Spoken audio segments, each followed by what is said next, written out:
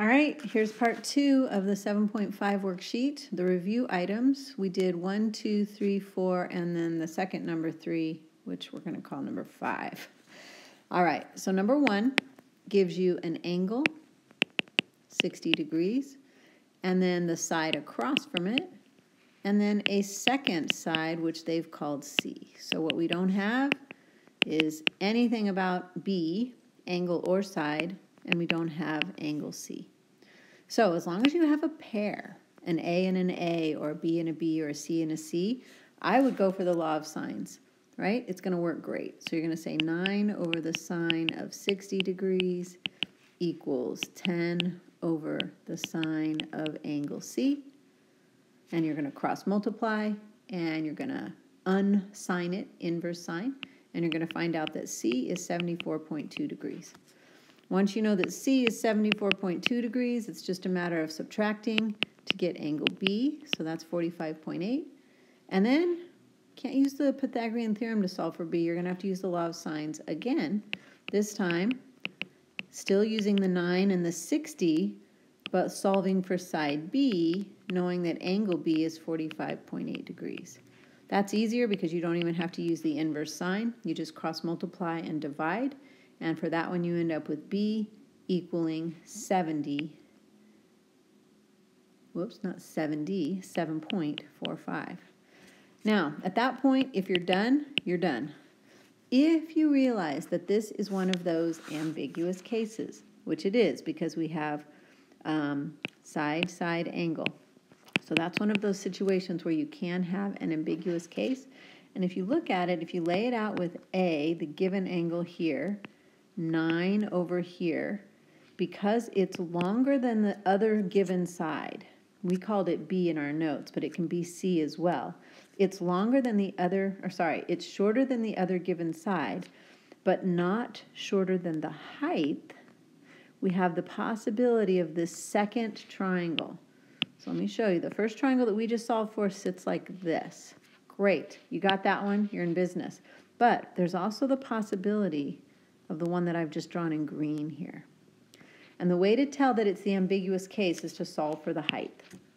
If the side across from the angle that you've been given is shorter than the second side given, but longer than the height, it will fit in two different ways, and that gives us that ambiguous case.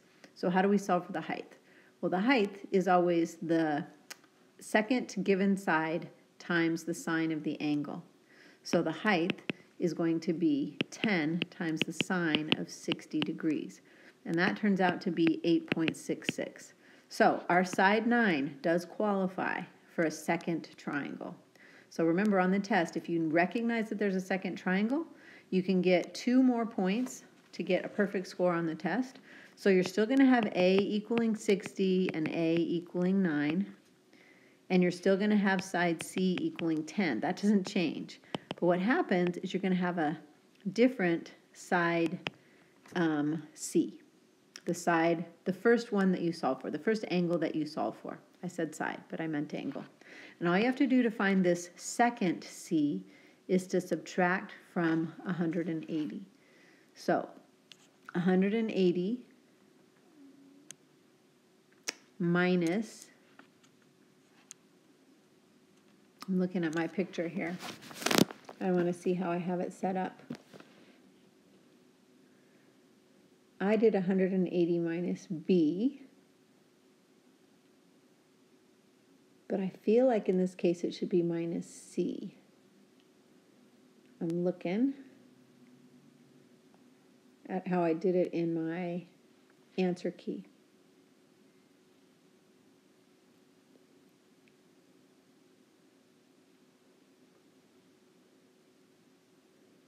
For my second triangle, if I subtract the 45.8, that's where I'm giving myself the 134.2. But I think it should have been minus 74.2.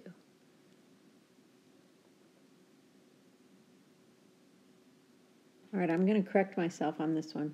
I don't think I did it right on the answer key. Looking at it now, the formula sheet that we have says to use B. But because the given side was C, not B, we need to use angle C. So we're going to go for this one right here. Let's see if I set this up right. Let me look at the triangle. Yeah, the problem on my answer key I can see now is I called this in my mind A, but I put B over here in my mind, and this is actually C, and this one is B, because side 10 is across from angle C, not angle B. So I'm going to correct myself, and I'm going to say that angle C2 is going to be 180 minus, let's see if I did it right. Let me think about this. Angle C is going to be 74.2.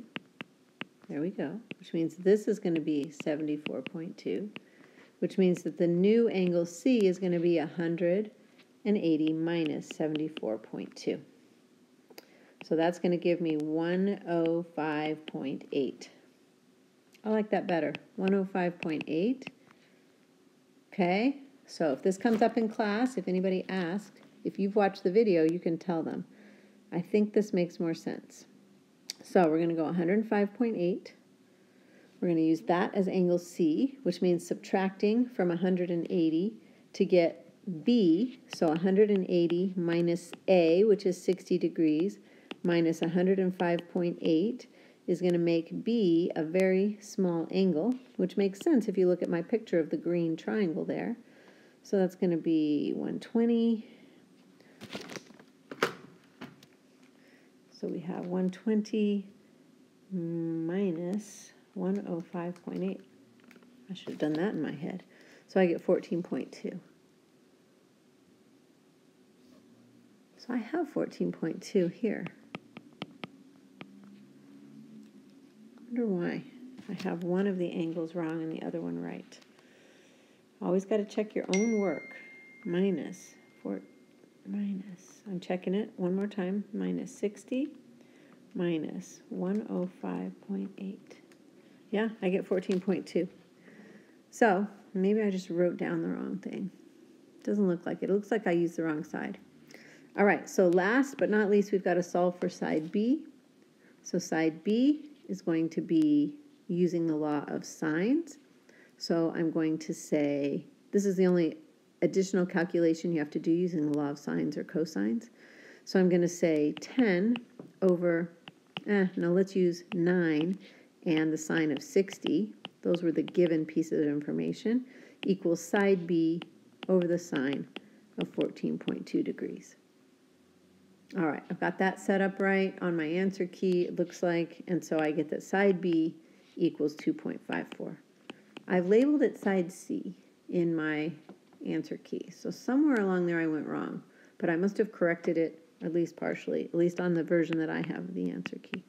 So there you go, 2.54 is that third and final side. It's this little side right here because now we've swung side A inside the triangle, so we have something shorter. Okay, number two. Number two is a law of sines, again, because we have a pair. We have A and A. And so when you set this one up, even if you don't draw the picture, some of you are saying you don't like to, and some of you have started setting it up this way when you're solving for the angle, which I get that.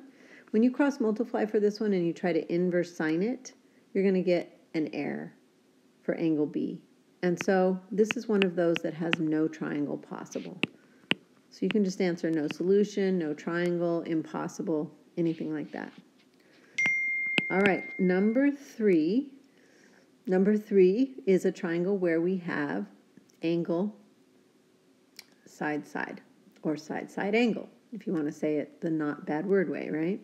So for this one, we're going to set up the law of sines, and we should check to see if it's an ambiguous case. So let me set it up, and we'll take a look at it. Since the angle given is B, I'm going to put B down here. And I've got side B being 34, which leaves the other side, we should put it right here. So it's called side A. So that makes this angle A, and that makes this C. So because the side across from the given angle is longer than the other side, we do not have to do two triangles. There's only one, and we're going to say sine of 76 degrees over 34 equals the sine of angle A over 21. I'm going to cross multiply and inverse sine it, and I end up with angle A being 36.8 degrees, which makes finding angle C a piece of cake. I just subtract from 180 and I get 67.2 after I take out the 76 and the 36.8. And then one more law of sines. Again, you can set the law of sines up either way and it still works. So you can go sine of 76 over 34 or 34 over the sine of 76. And then you're going to get side C, which you don't know yet, over the sine of angle C, which you just figured out. Cross multiply there. You don't have to inverse sine it because you're solving for a side, and get 32.3. So the three missing parts we found after being given side, side, angle. But the reason it's not the ambiguous case is because the side that we were given across from the angle we were given is longer than the other side. So there's no way it can fit inside and form a second triangle. Okay, number 4. An airplane. We used two cities in the distance. I promised you there'd be one like this on the test. So here's the airplane looking down at two cities. We've got the angle of depression to the first city is 50 degrees. That's the bigger angle. The angle of depression to the second, because it's further away, is only 10 degrees. Angle of depression is always from horizontal wherever you are. Okay, and looking down. All right, the plane's altitude is 20,000 feet. So we're going to set up two right triangle trig problems. We're going to solve for the first distance, call that yellow x. And then we're going to solve for the second distance, call that blue x. Okay, and then subtracting them is going to give us the difference or the distance between the two cities. So both of them end up being tangent.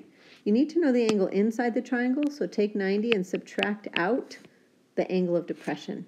So you can say tangent of 40 degrees equals x over 20,000.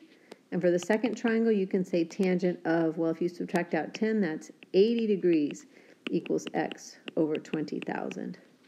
Solving the first x, you get 16,782. Solving the second x, you're going to get 113,425. What is this in? Feet. Feet. I was going to say, that's a lot of miles. I don't know if that would be possible to see those cities that far away. And then when you subtract the two, you get this distance between them being, I'm looking, where's my subtraction? 96,643.6. Looks like I added some decimal places of accuracy. I must have done that on my calculator and rounded off these other answers. So that's a lot of feet. If you're wondering about how many miles apart that is, the conversion factor is 5,280 feet per mile. So you could divide that and you get approximately 16.7 miles. So that seems possible that an airplane could see two cities that were 16 miles apart. Okay. Number 4, 5. Okay, it says 3 on your worksheet, but let's go with 5. So a boat leaves harbor, sails 80 nautical miles south and 46 nautical miles west. So it leaves harbor, it sails 80 nautical miles straight south and 46 nautical miles to the west. Probably made that a little bit too long. Let's erase a little bit of it. Okay, so maybe to there. If the boat is to return back to the harbor it left, what bearings should it use to accomplish the trip in the shortest amount of time? So obviously the straight line distance back is what we're looking for. And we're not interested in the distance, we're interested in the bearing. So if you turn this into a right triangle, you could turn this into a right triangle too. I don't care, it doesn't matter which one you use. You need this. You need this angle right there because that's the bearing from north towards the east. So you could say north theta to the east. So finding theta should not be too hard for you. If you look at the triangle, You've got 80 and 46, two sides, but not the hypotenuse, so I'd go with tangent. So you could say tangent of theta equals opposite over adjacent, and then you could untangent it, and theta turns out to be 30 degrees. So our direction would be north, 30 degrees east. All right, there you go. That's the word problems on the back of 7.5. You do not need to do the 3 at the bottom. Those are from last chapter, and we're going to hold off on those. All right, talk to you later.